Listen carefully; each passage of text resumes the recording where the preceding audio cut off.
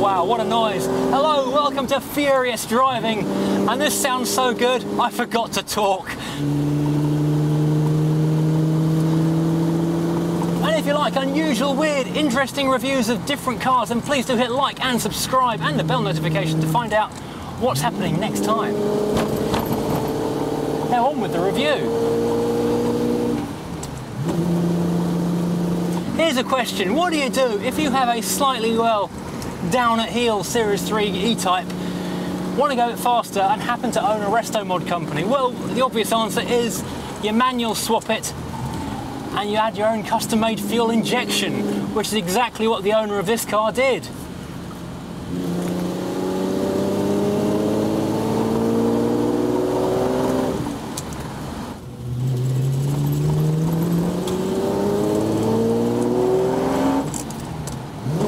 This 1971 E-Type started life in America, hence the fact it's left-hand drive. It was also an automatic with carburetors, as they would have been in 1971.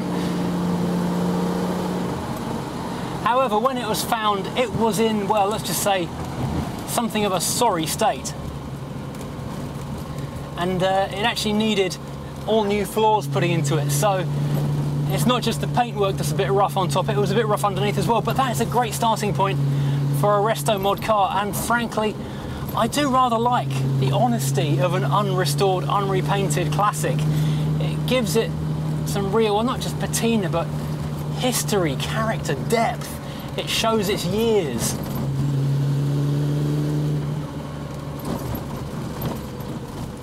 Well, this is ideal for a high-performance, long-nosed sports car.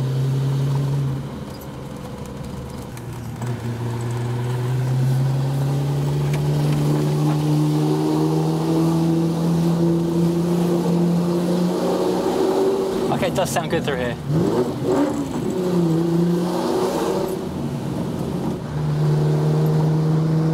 And it also has the American side marker lights, which make it stand out a little bit from the general UK cars.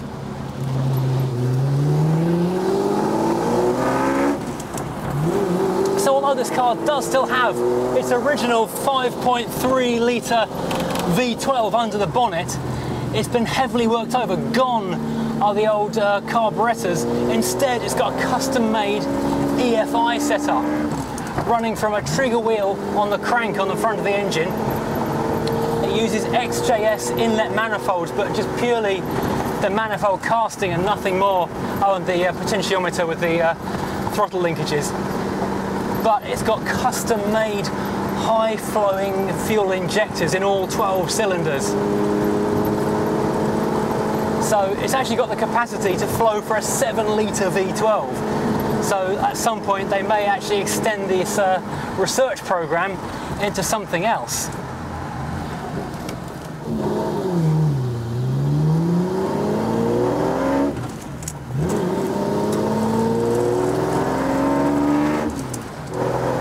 Managing oil is a custom ECU sitting down here underneath the passenger seat, which runs the entire shebang, taking data from the potentiometer and that timing wheel in the front. The fuel pump has now moved to a submerged in-tank unit. Obviously we can't see a picture of that. And there's a fuel regulator keeping the pressure as it should be under the bonnet with the engine.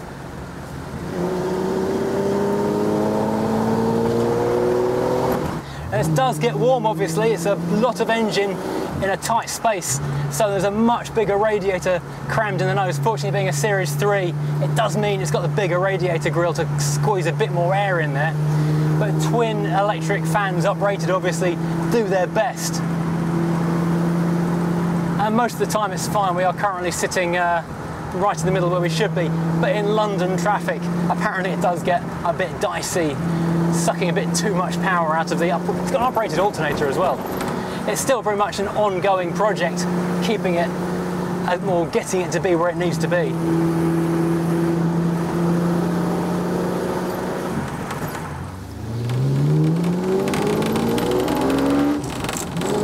Now originally, when the car went back on the road, it did so with its original automatic gearbox, which is something of a letdown for a car of this nature. So it's now got a 5-speed manual, which is way more entertaining. It runs through a heavy-duty clutch, so it's got some chance of keeping it all in check.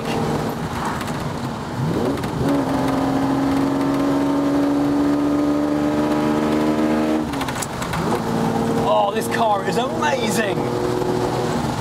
This is all done by a company called Lion & Fox, and the owner of the company uses this as one of his daily cars. He doesn't care how it looks, he prefers it looking original, if anything.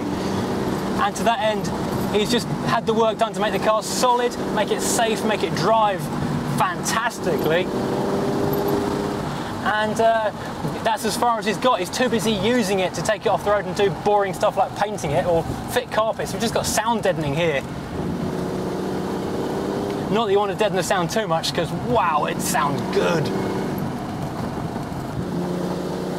I have to say, I do kind of agree with him to a certain extent that leaving a car looking original is kind of preferable, because you don't have to worry about taking it to a car park and someone scraping it because it's already, oh, half the paint's falling off already. You don't have to be precious about it, you can just enjoy the thing for what it is, because a lot of these were not cheap cars by any means when they were new. At the same time, they were not massively expensive either. They were not beyond the realms of someone who really wanted one saving up and buying one back when they were a brand new car. They were designed to be driven, and they should be. And this kind of Resto mod work just makes it so much more practical, more economical, more reliable, as well as more powerful and a lot more fun.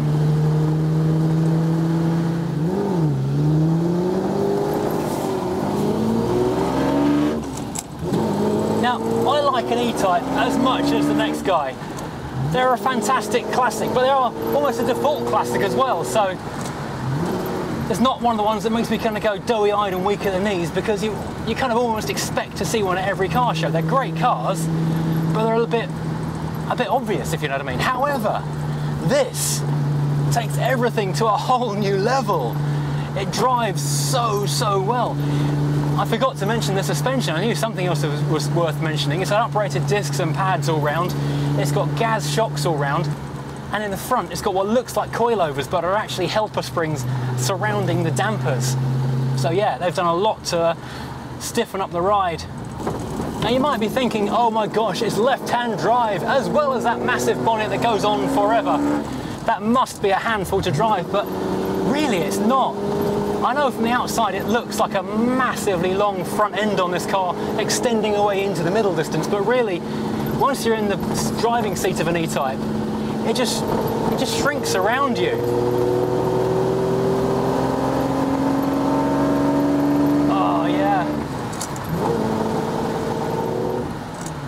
Now the manual gearbox is surprisingly light. The gate is a little bit notchy, but it just flicks through with a nice easy movement.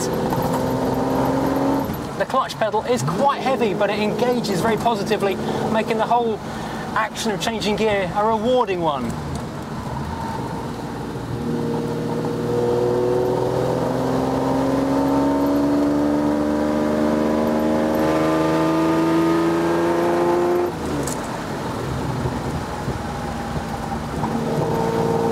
And of course you forget how narrow these cars actually are. You see them in isolation, they look quite big, but compared to a modern car they are actually not that large.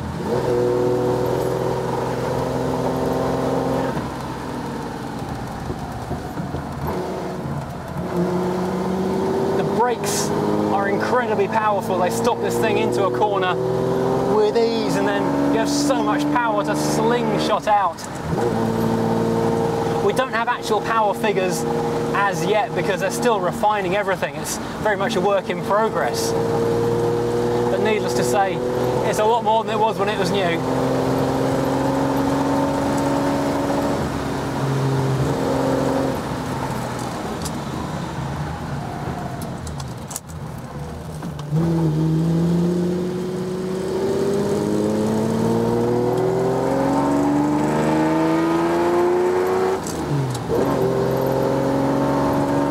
I love the fact it looks just like a ratty, unloved old E-Type that has been dragged out of a field, but under the skin it is, if not the best, one of the absolute best examples on the road, with so much more power and control than anything Brown's Lane could manage back in the 1960s or 70s.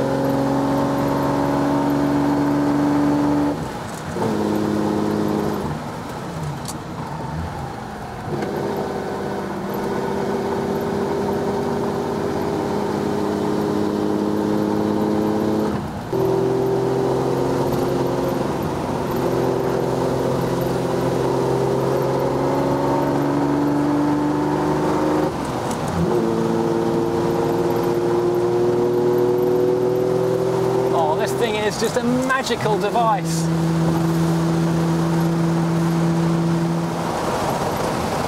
This is an E-Type times 10. It's so good.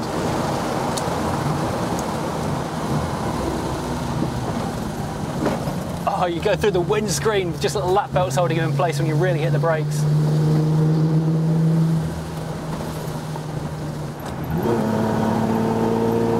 The steering is just sublime.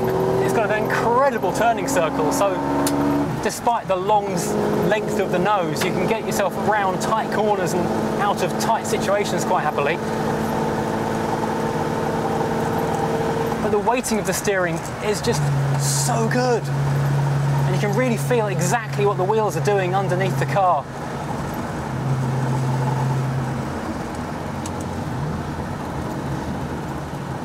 I'm told it actually shoots fire out of the exhaust on the overrun and on fast changes. Unfortunately, the flat paint means I can't stick a GoPro back there particularly easily, so we'll never be able to get a shot of it, and not on this review anyway.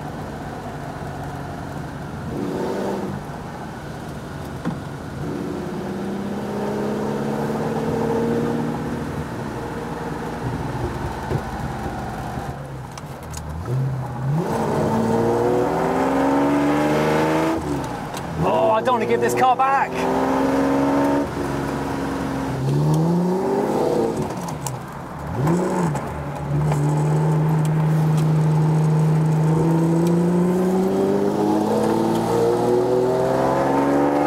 I thought the owner was driving it with the window down just because it's so warm in the car. I think really, it's so you can hear it.